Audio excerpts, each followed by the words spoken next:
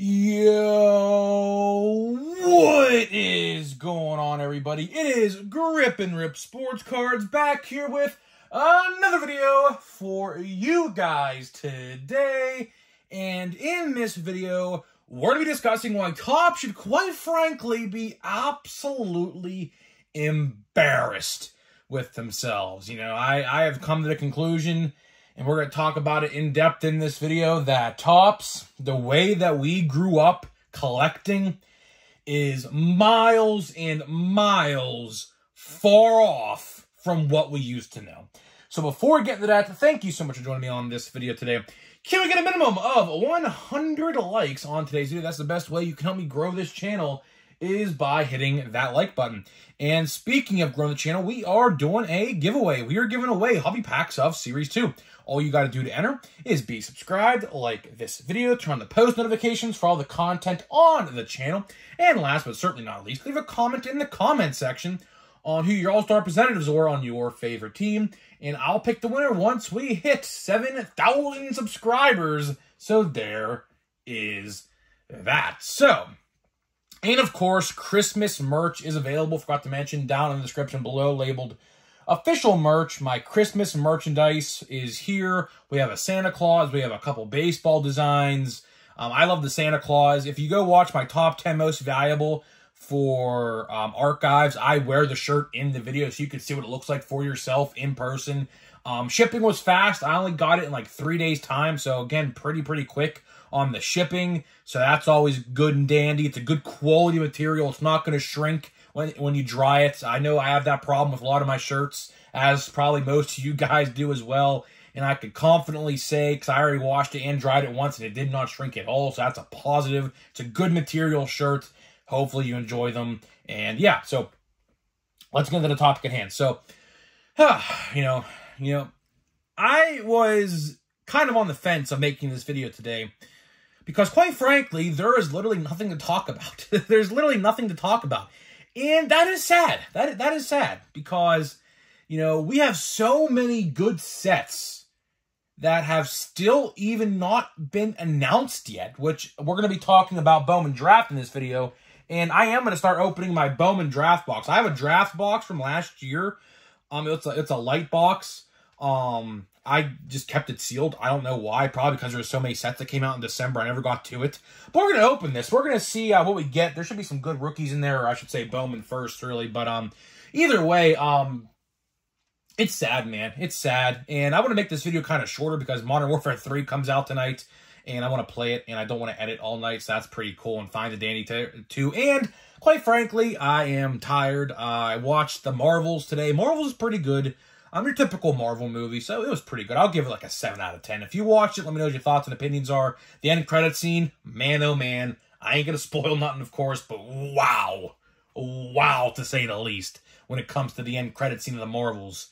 Either way, awesome. I'll give it a 7 out of 10. Good, not great. Short and sweet to the point. There's that. If you want to hear my review, there it was. But either way, yeah, so I was thinking to myself today. I was sitting here thinking to myself. I was sitting on my chair playing Fortnite, and I was like, well, what happened to the old Topps that we all grew up loving and collecting? And it finally hit me. It hit me, and I kind of alluded to this in yesterday's video, but we'll kind of go in depth on it today since that's what the title of the video is about. Quite frankly, what I said in yesterday's video, and I'll say it again now, is they do not care about the people who put them in the position that they're in, right? Topps is 72 years old, right? By far, at least as I know, the oldest trading card brand on the planet, right? And that's no slouch. You know, that is a great accomplishment. You know, they have been very successful for 72 years. I mean, who else in the card industry can say that? Nobody, you know? So that's a great accomplishment in and of itself. But I alluded to this yesterday, and I'll say it again. They do not care about the people who put them in the position that they're in. Because if they did, they would give us honesty and transparency, which they have not given us. Let's be honest here.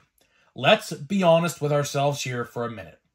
Have they been honest and transparent with the collecting fan base on these problems that continue to happen for God knows what reason at that company? The answer to that question is no. For a fact, I will tell you this right now. Do you not think that they knew that the missing short prints were not in Chrome last year, and they still shipped that product knowing, because they didn't want it to delay it, and by doing that, that would have costed them millions of dollars?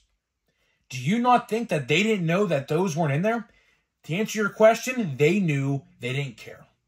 They thought people wouldn't figure it out. I don't know why they thought that, because people, quite frankly, bought that release for those short prints in and of themselves. And you're telling me that they didn't think we'd figure that out? The answer to that question is, yeah, we figured that out, and so on and so forth. But, of course, you know, we made a video yesterday talking about the Definitive Collection. It's funny, because Definitive Collection was supposed to come out on Wednesday. And, of course, today is Friday. They said it was indefinitely delayed. Yeah, that quote-unquote indefinite delay lasted 48 hours. It's coming out today. Don't know why they said indefinitely delayed. Again, that just, it's so stupid. It really is just so dumb. I mean, if you're going to say a delay and give a proper time, sure, fine and dandy. But, you know, when you're going to go out there and say, oh, this is delayed, that's delayed, this is delayed, that delayed, just be honest with us, man. Like, honestly, like, you know, it's just sad. You know, like, I said it earlier in the video and I'll say it again. The tops that we grew up collecting, like, I started collecting, I believe, I would like to say around 2005 to 2007. My memory's kind of washed on that. I'm not entirely sure because, of course, I was only like 4 or 5 years old at that point. But I'll let you know a little fun fact of how I got into collecting. I'll never forget it because I remember it like it was yesterday. It's a memory, a very core memory that sticks out to me as a kid. And, you know, it's the reason why I am here today in this position, right? So there was a county fair. I was a little kid. I don't know exactly what year it was. It may have been 2008 because I remember the 2008 design, I believe. So it may have been 2008 I started collecting. I'm not entirely sure. But I believe that could be around that or 2009, somewhere in that area. I'm not entirely sure. But I remember there was a county fair. And people in these barns at this county fair, they're like vendors and kiosks and they like to sell you stuff. And we're just walking down up aisle. It's like basically a flea market, essentially, kind of how it was, if I remember correctly. And there was a guy selling who knows what, I don't even remember. But he comes up to me and has a complete set of baseball cards and says, who's your favorite team? And at the time, I remember this, my grandpa got me into the New York Yankees. See, I have Pirate stuff here on the table, and I am a diehard Pirates fan. But the first actual exposure to Major League Baseball I was exposed to was the New York Yankees and that dominant team of the early 2000s, right? And I'll never forget it because we searched through the Yankees. I got a Derek Jeter, a Jorge Posada. I will never, ever, ever forget it because that is how I got into baseball card collecting, and that is why I am here to this day. So I will never forget that. It's a core memory that's stuck in my head since then, and it always will, because that's how I got into baseball card collecting, from that random guy in a kiosk handing out baseball cards to little kids. For what reason, I don't know. But that's how I got into baseball card collecting, right? And over the years, I'm just thinking to myself, man, how fun was it back in the day to go and buy a pack of cards at, like, Kmart, if you guys know what Kmart is, or Toys R Us, or I guess Target and Walmart still to this day. That was fun, man. That was fun. And thinking about it today, there are all these different controversies Topps surrounds themselves in, and, like, it's not the same. It's nowhere even close to being the same. And that is the problem. That is the absolute huge problem. The last great memory of baseball cards, for me at least, I mean, sure, we could say 2022 Topps Update was great, but in a year surrounded with controversy as Topps was last year, does 2022 equate to a great year in the card collecting world? Somewhat, because of the great rookie class that was associated with the 2022 year. But at the same time, missing short prints, fake autographs, terrible quality control, ruined all of that, right? The last good memory I have with Topps is 2018 update. 2018 update, I think, for me, is probably the pinnacle of my baseball card fandom, I would like to say, because I remember, like, this was yesterday as well. It was 5 years ago now, believe it or not, at this point. I remember going to Walmart after school one time and just literally buying like $300 worth of fat packs and hanger boxes of update. I will never forget it. And it's sad because I opened all of them. But either way, I did pull an Acuna Gold Rookie.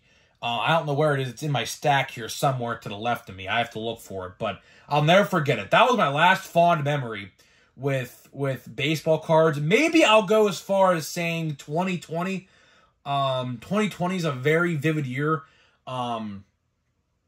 I remember me and my brother with our grandparents buying like a bunch of Series 1 2020 fat packs at Target for some reason. That was like literally like a week or two before the whole world shut down too, so it's very wild. I'll never forget that memory either. That's a very core memory. I have a picture of that in my camera roll on my phone. We took a picture of it because we thought we were so stupid for doing it, but we did it anyways.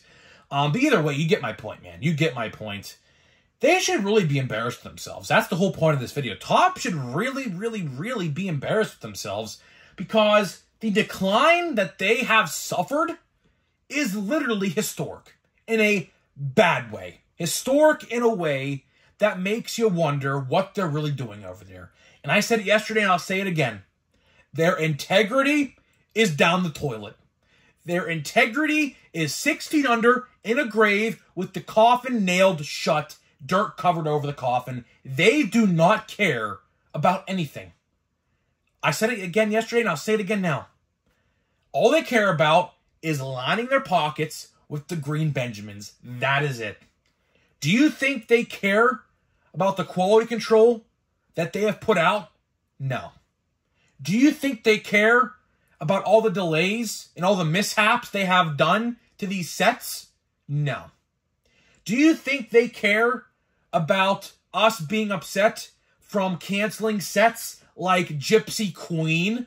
I will say this, as I said back in February or March or April, whenever they had that party where they announced cancellations of sets, I will not understand for the life of me why they canceled Gypsy Queen. Gypsy Queen at hobby stores sold tremendously. I do not and will not ever understand why they canceled a Gypsy Queen, but keep a set like Allen and Ginter. Allen and Ginter, I'll tell you this right now.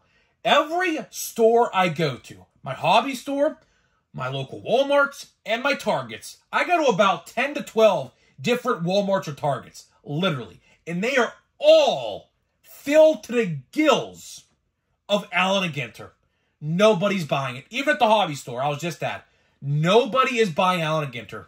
So Topps, if you watch my videos, take this advice like you took my other advice with Chrome Update, which we'll talk about here in a minute to wrap the video up. Bring back Gypsy Queen. Take out Allen and Ginter. Problem solved. I guarantee you 9 out of 10 fans would actually appreciate that. Another thing on this topic I guess we could talk about on appreciation is hobby formats for Chrome Update. So, of course, as you guys are well aware, Chrome Update comes out next Wednesday. At least for now. I always have to say that because, knowing my luck, they'll say, well, yeah, guess what? We delayed that for another 3 weeks. Try back again in 3 weeks. So that's why I typically say for now, whenever I say a new set's coming out, because, you know, as you guys know with Stadium Club, they literally delayed that set indefinitely, like 3 days before the set came out, which is ridiculous if you ask me. They delayed the Definitive Collection, although it was like a 48-hour delay, but still delayed it nonetheless. For what reason, I don't know. They delayed Allen and Ginter for like 7 weeks. They delayed, what else did they delay? I don't even remember. They delayed Heritage, Plain Jane Heritage, to May this year when it came. It should have come out in March, so if you guys remember that. They delayed a bunch of sets this year, so I really don't know. But either way, a positive takeaway we can take away from this video is the fact that they're actually doing something good with, not Pro Debut, but with Chrome Update. So, of course, Chrome Update, in case you guys are well aware, are actually doing legit hobby formats for the first time in its history. They have never done actual legit hobby and jumbo hobby formats for this set. A lot of people think of it as a bad idea. I don't know why. I look at it as a good idea. Now, could they print a lot more than they have in years past? Absolutely. And in fact, I do expect that. I actually do expect that. I don't know the official print runs. I don't know if we ever figured out the print runs from last year's product, but I can guarantee you the print runs from this year's product are probably maybe 20% higher than last year, maybe. But either way, I think it's a good idea because a lot of people were very upset last year with the crap that they pulled. So if you guys are unaware, they put out a quote-unquote hobby box, which I put in air quotes, because what they did was they took 2 monster boxes that are Target exclusive, and they combined them into one and called it a hobby box, which again, really wasn't a hobby box, because there was no guarantees or nothing, and that really pissed a lot of people off, including myself. I was really going to buy a hobby box of Chrome Update until we found out, and it's funny because it was a couple days before the release, you know, hey, this isn't actually a real hobby product, it's just retail turned into a hobby box. So I'm actually happy they're doing that. My box should be coming next Wednesday. I have one pre-ordered. I might go grab another one. I'm not entirely sure. I do think the product is going to be nice, like at least decent. I don't know. The checklist is kind of mid, but I do think the hobby and the jumbo formats are going to be good for like all the hits. I do think if you want any hits, which we'll talk about this next week in depth when we go over the actual formats and things like that themselves. I think if you want autographs or parallels, you're going to have to buy the hobby format. I think the retail format is going to be for base and base only, and that's pretty much what it's going to be used for. So I don't know. I do think it's going to be good. But either way, I'm going to get into a pack here. Let me get this box open. So we're going to open Bowman Draft. I have this box here, a Bowman Draft. It's a light box. I don't even know how many packs we get. Okay, so 10 packs, 16 cards a pack. All I'm doing this for, I'm opening this up now because A, I did not buy archives, and B, I unfortunately ran out of Pro Debut, which I might go back and buy another box. My hobby store has a bunch of it still. I don't know why. It's a great product, so I don't know why it's still there. But I'm going to probably go buy another box because this stuff's great, man. I love, love, love Pro Debut, and you should as well if you want some good stuff. So here we got a pack here. So it's 16 cards a pack. It's a light version. Speaking of draft, again, I will say this for people who maybe don't watch my content on a regular basis. We have no information on draft yet this year. We have legit no information on draft. And I'll show you the odds on the back of the pack in case you guys want to see it. Because I know Topps don't do this no more. Topps, for whatever reason, took odds out off the back of the packs. I don't know why. It's a tradition that they have kept for so long, but for whatever reason, got rid of, and now they're on the website, and I do not like it, because at the blink of an eye, they can change anything regarding anything with their sets. So, let's see here. So, pretty interesting way to pack the cards. So, let me see here. I have legitimately no idea what's going on here. What is actually going on here? So, all right, let me see here. So, those are the chromes, and I guess the paper is, I guess, flipped upside down. Okay, whatever. Let's just get to it. So let's see here. I'm going to have to, like, really, like, remember these names. I know the big ones, but for, like, Nate Furman, I legitimately don't know who that is. Errol Vera, Thomas Harrington, I know that is Pirate Guy. I'm going to probably put that to the side for Pirates Fest. He might be at Pirates Fest, so I'm going to put that to the side, actually. Jared McKenzie. We got Walter Ford. I don't know who he is. We got Parker Messick. I do not know who he is. Now here are chromes. Brayson Mounts. Beats me who that guy is. We got a Jonathan Cannon. No idea. So, all you guys looking at these cards, let me know what you think. I have legit no clue. We have an insert of Brian Acuna. I've heard of that name, so that name sounds familiar. And the last card, or the last chrome, looks like a, yeah, so it is a Robert Moore first. It is a refractor. Let me see if it's numbered here. It is not numbered, but hold on. Hold on, let me get this. Can you see that print line? Look at that. Do you see it where my finger is? Do you see that? There's a big line that goes from here all the way to right here on the card. Unreal. Look at that. Do you see that? Look at the corner right here. Look right there. You see that? Look at that. It's a big indentation. Unbelievable. Actually, unbelievable. Look at that. That is ridiculous. Wow, that is bad. Wow, that is bad. Oh my gosh. Front of the card's fine, but the back is not. Wow, that is bad. Holy smokes. All right, let's get to the rest of these papers. All right, let's just get through them. Shaylin Polanco, Pirate. Put that to the side. We got Max Muncy, Mason Wynn, and we got Reggie Crawford. Wow, that print line is bad. That might be the worst print line I've ever seen. Now, granted, it's not on the front of the card, thankfully, but just the fact that that is there just baffles me. Wow, that's bad. That is bad. Getting back to what I was saying earlier, and I'll highlight this to wrap the video up. They quite frankly don't care. They don't. I mean, stuff like that should never, ever, ever make the final cut of the product, ever. So either way, I'm getting out of here. Let me know what you think, and I'll see you guys in the next video.